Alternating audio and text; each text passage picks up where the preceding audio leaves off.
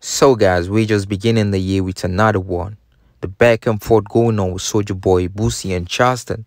Soulja Boy and Boosie beef was over NBA YoungBoy doing his nails painting and also having his makeup done and all that. Y'all know YoungBoy said he enjoyed doing his makeup, and also the real reason Soulja Boy never liked him was cause Soulja Boy said we gangsters will never do that. And also several times Soulja Boy has been confronted by YoungBoy fans for putting on some lipstick.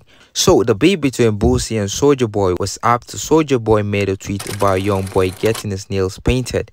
And Boosie came back replying to Soulja Boy, and he was trying to defend NBA YoungBoy because as y'all know, YoungBoy ain't the only rapper who has got his nails painted and all that. We got a couple of rappers doing that as well.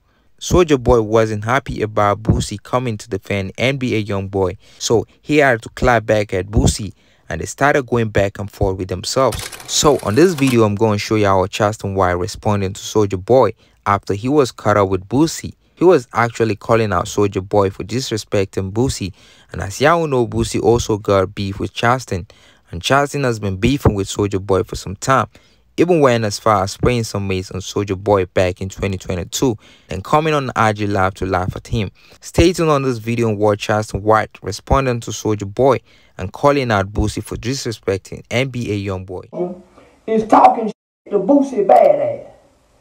Boosie badass got Marlo Mike and 9 days over here with him. Soulja Boy got maced in Miami.